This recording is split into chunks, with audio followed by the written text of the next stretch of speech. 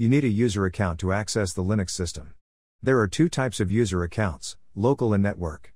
Local user accounts work only on the local system. Network user accounts work on all systems of the network.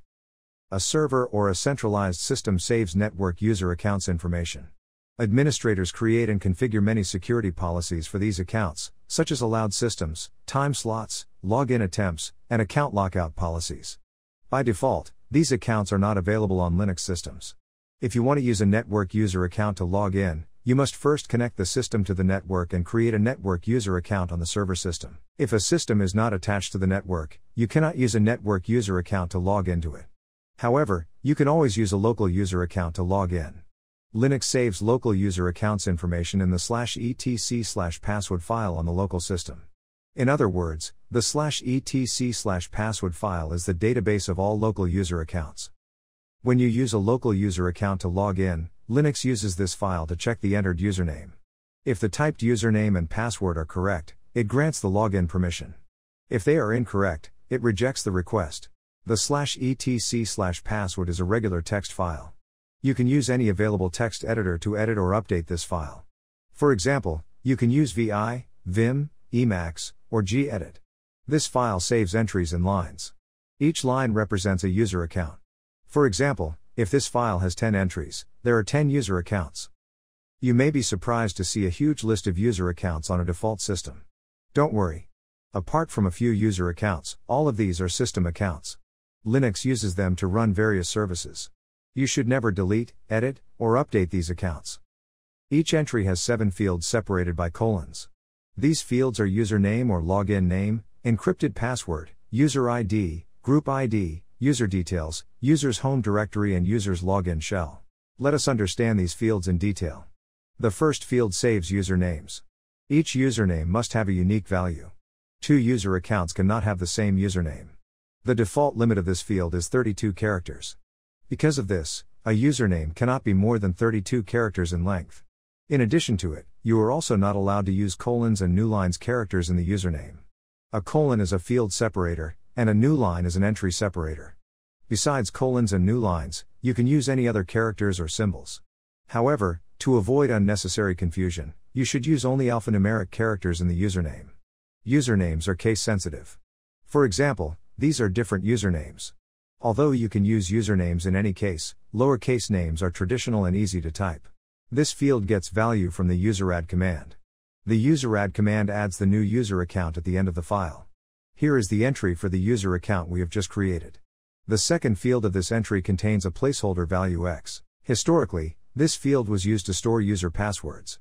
Later, Linux moved passwords into a separate file, called /etc/shadow. Now, this field saves a placeholder value.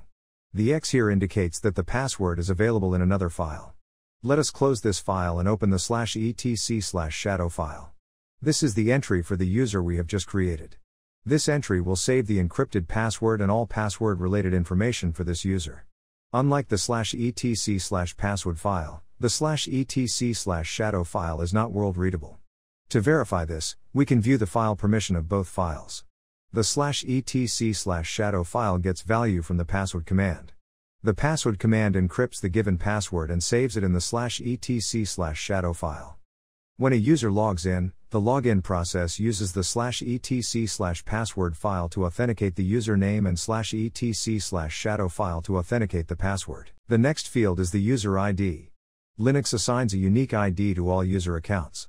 Linux uses it to track and manage all user actions, such as creating files, modifying system properties, starting applications and processes. It reserves the first user ID for the root user account. After assigning the user ID to the root user account, it assigns user IDs to system accounts such as bin, LP, mail, news, games, and FTP. User IDs of regular user accounts usually start from 1000. The next field stores the user's primary group's ID. When we add a new user account, it creates a new group with the same name and makes it the primary group of the user. In this field, it saves the group's ID. Unless you manually change or customize the group ID, Linux picks a group ID similar to the user ID. Linux saves all group-related information in the /etc/group file. It uses group ID instead of group names to track, monitor, and authenticate group activities. The next field stores descriptive information about the user account. For example, you can use this field to save the user's full name, email address, phone number, and position in the organization. The chfn command adds this information. To view the updated information, we need to reopen the password file. The next field stores information about the user's home directory. The login process uses this information to decide where to put the user immediately after login. Or you can say, this is the default directory that the user gets immediately after the login process. If you skip this information when creating a user, the shell automatically sets it to /home/username. If you want to configure the user home directory to another place, you need to use the D switch followed by the path of the new directory. For example, this command will set the user's home directory under the root folder. The last field stores information about the user's default shell. While creating a regular user account, if you skip this information, it uses the default shell. The default shell for a regular user account is /bin/bash. Some special accounts never require shell access. Administrators usually assign a fake shell such as /bin/false or set this field to blank in these accounts. System accounts that do not need shell access use /bin/no login in this field. This precaution prevents hackers from breaking the system through these accounts. Let us quickly recap all fields again. The first field stores the username. It gets its value from the useradd command. The second field stores a placeholder value x. Historically, it saved the user password. Now, Linux saves passwords in the /etc/shadow file. The third field saves the user ID. When we create a user account, Linux automatically assigns a unique incremental user ID. You can use the ID command to view this value. The fourth field saves the user's primary group's ID. The /etc/group file saves all group-related information.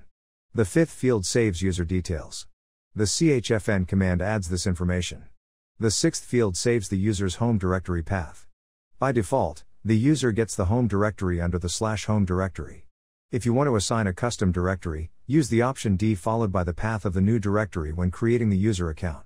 The last field saves the user's default shell. The default shell for a user account is the /bin/bash. If you want to assign a custom shell, use the option S followed by the path of the new shell when creating the user account. That's all for this video. If you have any suggestions, comments, or feedback about this video, please share them in the comment section given below.